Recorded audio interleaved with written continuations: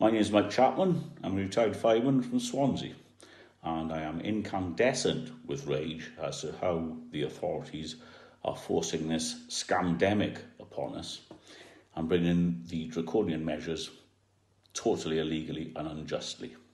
Those are my feelings, those are my thoughts, that's who I am. I hope this helps.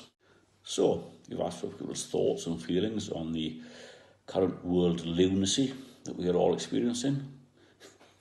It is not a video long enough for me to go into what I believe are the dark forces behind all this.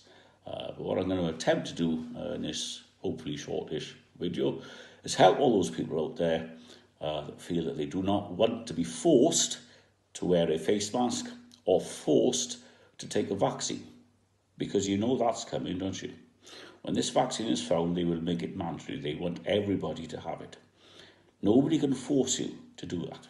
Neither the face mask nor the vaccine. Because if they do, they will be in contravention of the Nuremberg Code for Medical Ethics, as well as your human rights.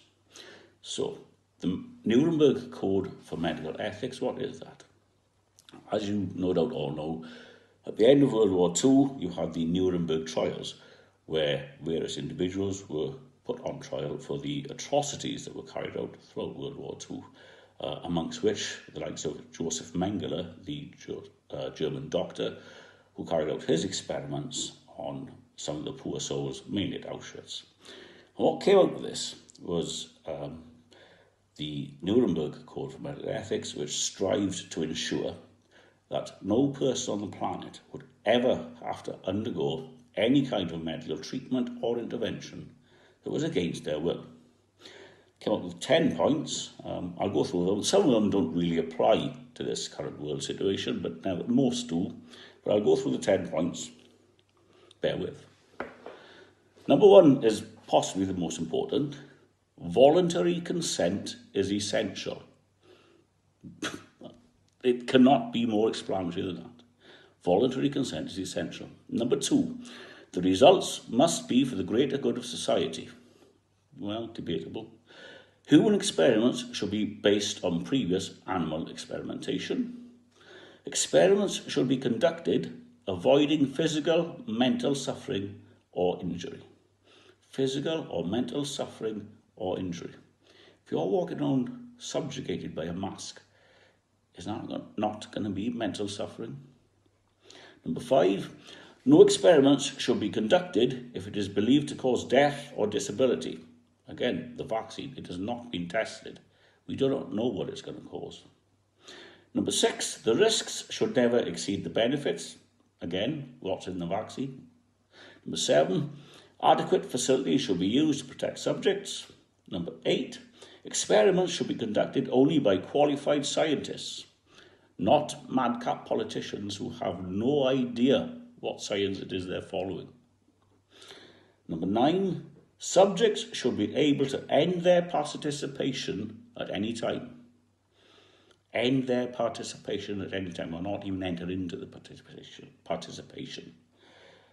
There it is again, you do not have to do it. Number 10, the scientist in charge must be prepared to terminate the experiment when injury, disability or death is likely to occur. This law about mask wearing, especially in England, it's in for a whole year. It's not temporary, it's not going to be normal by Christmas, it's in for a whole year, regardless of what injuries are caused. It's not allowed. So, there you go. Those are the 10 points of the Nuremberg Code for Medical Ethics. Now then, your human rights. Article 6 of the UNESCO Statement on Bioethics and Human Rights. Article 6, Section 1.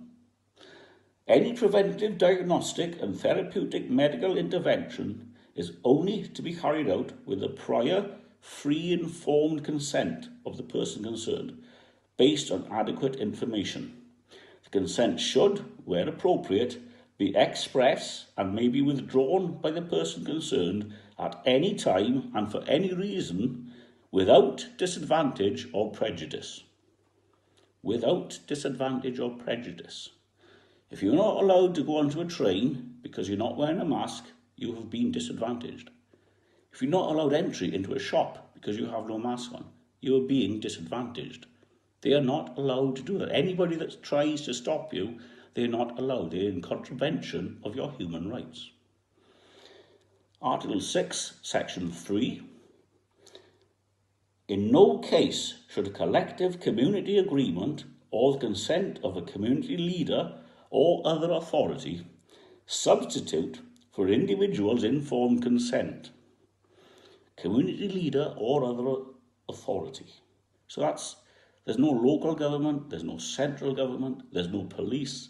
Nobody can substitute your permission to do whatever it is they want to do. They cannot make you wear a mask. They cannot make you take a vaccine. It's in contravention of your human rights. Just remember that. Stay safe, stay free. Do not subjugate yourselves. Thank you for listening.